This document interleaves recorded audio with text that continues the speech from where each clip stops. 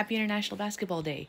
Today is the birthday of my absolute favorite sport in the entire world that brings me tons of joy, excitement, anxiety, stress, all of that rolled into watching just one game, but it's the best. Absolutely the best. On this day, December 21st, 1891, Dr. James Naismith was challenged with coming up with a new game to entertain a bunch of rambunctious boys at the Springfield, Massachusetts YMCA training school because these boys had been cooped up after a really bad blizzard and they wanted to get some energy out. So Dr. Naismith, he cleared all the equipment off the gym floor. He grabbed a soccer ball and asked the custodian to bring him 2 square boxes.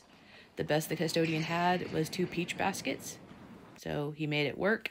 He hung the peach baskets about 10 feet off the floor at the lower level of the balconies in the gym. And the game I love was invented. You may be thinking, Mandy, that's great, but what does that have to do with Kansas?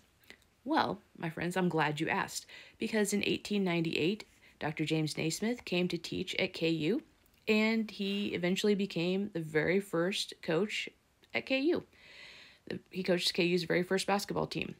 Now, he did have the only losing record of any KU coach at 55-60, but since he did invent the game, we'll give him a pass on that.